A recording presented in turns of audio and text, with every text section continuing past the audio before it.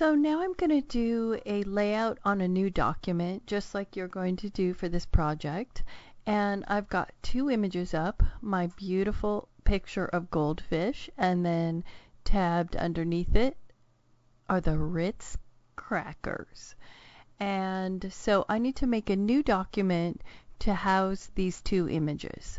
The first thing I need to do is actually find out the scale and resolution of both of these images so I can construct a new document that's the proper size.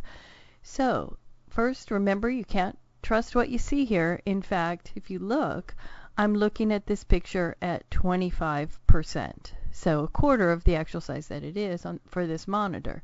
So instead, what I'm going to do is go up into image size, and take a look at the numbers. And what I've got here is an image that's 15.327 by 11.02. Now at this point I am going to do a little white lie by interpolating down, because remember, this project can be a maximum of 20 inches in width. If I put two 15-inch documents together, it'll be over 30 inches. So I need to size down. So I do have the resample button checked, lying as it is. It is still necessary here. And thankfully I have the constraint proportions checked so that I don't stretch the image. And I'm going to go to the width, and since I'm going to make a total of 20 inches in terms of the width of my new document, I'm going to bring this down to half that size, to 10 inches. And when I do that, I want you to look up here. This is kind of called the upstairs, at the pixel dimensions, so you really get a sense of what this resampling is doing. So right now it's 2299 pixels in width, and I'll bring this actual document size down to 10 inches and watch those pixel dimensions. So now it's 1500 pixels. So you can see that we've lost a lot of pixels, but in this case on purpose. And then the height of my image is now 7.19. And the reason that we don't have to worry about that is because we have that constrained proportions checked. And then you'll see that these two things are linked. So we're not stretching our image at all. So now I'm going to write down these sizes so that when I go to make the document, I remember. So it's 10 by 7.19 with a resolution of 150. And down here in this little pop-up menu, I have a little cheat sheet that tells me what to do for reducing my image, which I'm about to do, is to use the method bicubic sharper. So you can just read the little cheat quotes right here, and it says best for reduction, which is what we're doing. And then click OK, and you'll see that the image shrank. And that's because we've thrown out a bunch of pixels. So now let's go to the goldfish. So I'll click on the first picture. And notice when I click between the two images that the layers palette is contextual to whatever image is activated. So when I click on goldfish, you see goldfish in the layers palette, and when I click on the Ritz crackers, you see the Ritz crackers.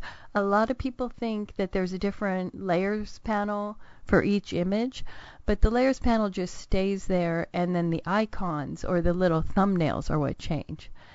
So let's shift our size down, image size in the goldfish, and again we're going to resample, don't tell, 10 inches, but I'm going to do it by cubic sharper. Okay, so now these are sized and ready to go, and now I'm going to make the new document. And this is done like many other programs, it's under File, New, like even Microsoft Word has the same action, File, New. And a lot of people don't read what's going on here. You know, one of the most important things when you get a message within any software is to read the message, actually. Who would have thought? So I'm going to type in a title here, so in case I lose it somehow, I know where it's going. And you may find that whoever used this palette last was using pixels, and this can throw people. So make sure that you just go to this little pop-up menu and choose inches. It's a lot easier for photographers to deal with. A lot of designers will work in pixels. And we are going to use a document at 20 inches. And height, when I use my notes here, is 7.193. So I'm going to make a document that's exactly the right size. And I want to match the resolution at 150. Now, if there were some other resolution, let's say 300, then my images would shrink to half the size. Or if I had a resolution of 72, my images are going to double to fit that grid of pixels. So it's important that you either match the resolution or know what effect that'll have if you put one image in a different resolution image. And it's the background image that sort of sets the tone for the whole thing. You do want RGB color, and most definitely you want 8-bit. I can't print 16 or 32-bit. So you go to 8-bit. And the background color is going to be up to you. I actually suggest white unless you have some reason you're going to pick a different color. There is transparent as well. This one tends to freak people out. I think I'm going to make a transparent one just so you can see what it looks like. Let me click OK. This is transparent, and a lot of people this is disturbing too, because see these checkers here? The computer can't really show transparency unless we had a see-through computer monitor. So what it does instead is puts this checkerboard to alert you that this is a transparent background. And a lot of students will be like, I didn't draw those checkerboards. So if this bugs you, you'll get used to it though. I'm going to close that one and try a new one. New, and it goes back to whatever your last thing was. White background this time. Those checkerboards are sometimes harsh to look at too.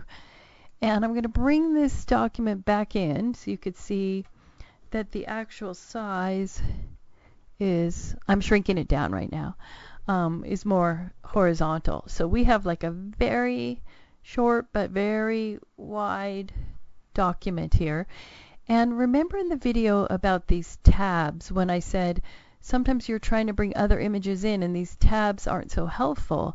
I need to actually pull the document, the new document away. So I'm just grabbing the tab and pulling it so that I can actually get to my pictures. So maybe I'll float these behind the layers palette, bring this forward.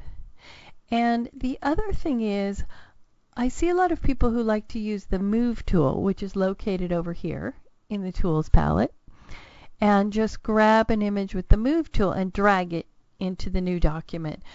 I actually want to give you or teach you the habit of pulling the thumbnail, not the picture, but the thumbnail.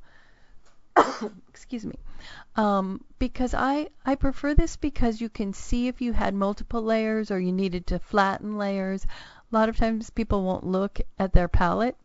So I'm just going to grab the thumbnail itself. It does the same thing. And as I drag it into the white space, you'll see when it hits, when it outlines in black. So as I bring it in, see when I'm not on it, and then when I go to the white document, that black outline means that I'm going to make it into this document. So there's the Ritz cameras, right? I'm sorry, why do I call them Ritz cameras? Ritz crackers. And then I'm going to click on my goldfish and see how my thumbnail changes here. And drag the goldfish over. And then I'll take a look at this. And now I have both my images in my document, and in the next video we're going to talk about how to lay them out.